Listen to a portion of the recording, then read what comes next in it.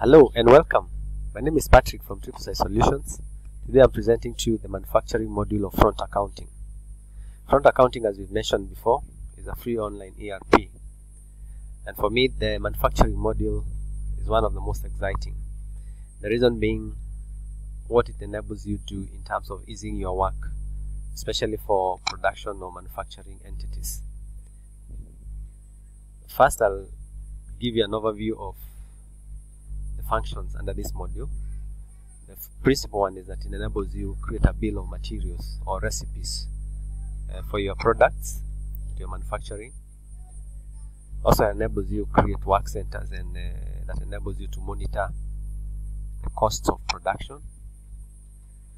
Also helps you create work orders according to the bill of materials you've pre-created and manage them accordingly along the various stages of the production process. Finally, it enables you to monitor the manufacturing reports, performance through reports. Next, I want to take you through a brief demo to enable you to appreciate how it feels and looks like. The landing page of the manufacturing module has three groups of transactions.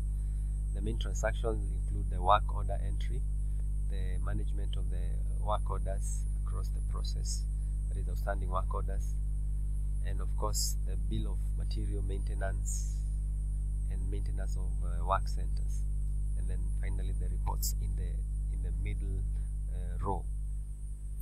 First, let's look at how the bill of material creation looks like.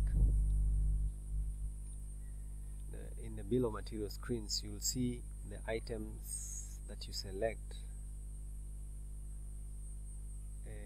with the breakdown of all the components that consists the bill of materials.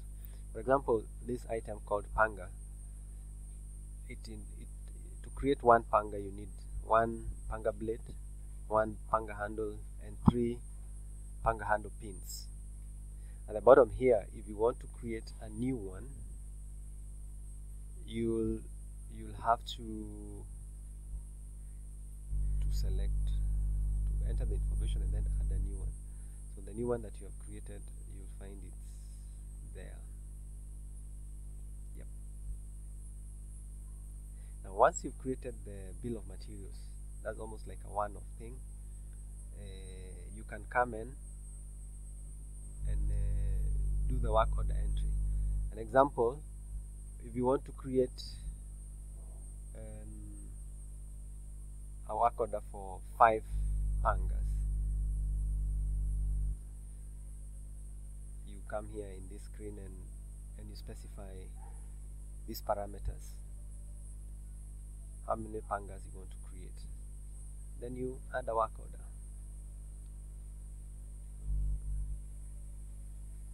Now once you've created a work order, from the main screen you should be able to access any outstanding work order so that you can progress it to the next. Now the one you have just created of 5, creating 5 pangas, appears here, and you can see the information that is listed: the reference, the manufacture type or production type, the location where the production is happening, the item, the items required once manufactured, because you can create a work order, then maybe you manufacture in bits or you produce them in bits, the date of creation and then the date of requirements. In this case, we have like a 20-day automatic gap between the date that you order them and the day it's required, but you can produce them, even if you set it like that, you can be able to produce them earlier. Now the default status after creating a work order is ready for release. Before the work order moves for production or is available for production, you have to release it. Release it comes to this stage. You can say something or make a comment for it as you release. Then once you release,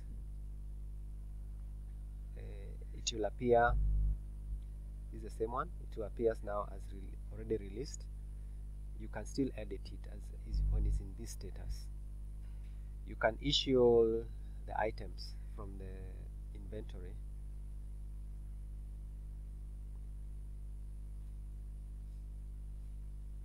Process issue. Then when you issue the items so that they can be available for manufacturing, you can add any costs that are related. If there is any labor costs,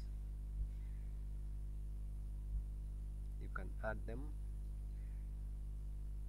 And then finally you can do what you call production. So far you can see manufactured are still 0, but issues have been done, or inputs allocated to that production order. Then once you process, you'll see that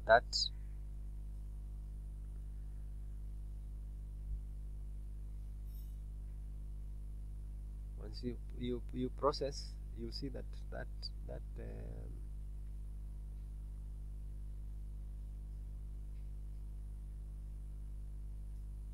that work on order quantity required, quantity manufactured becomes 5, meaning now that work order has been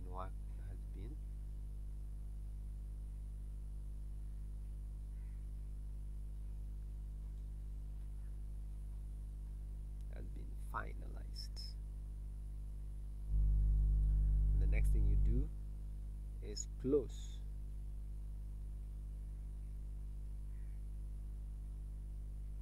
Now the work order is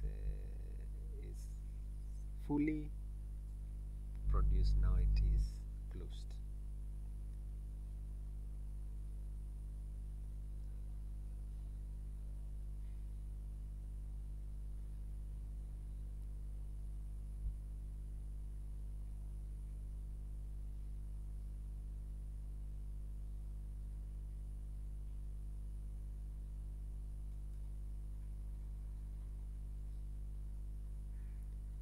Now the other thing is the reports and manufacturing. You have 3 major reports. You have bill of material listing. You can list the bill of materials of various production items. You can also list the work orders existing in printable form. Maybe work order, if there are any for pangas, then you list,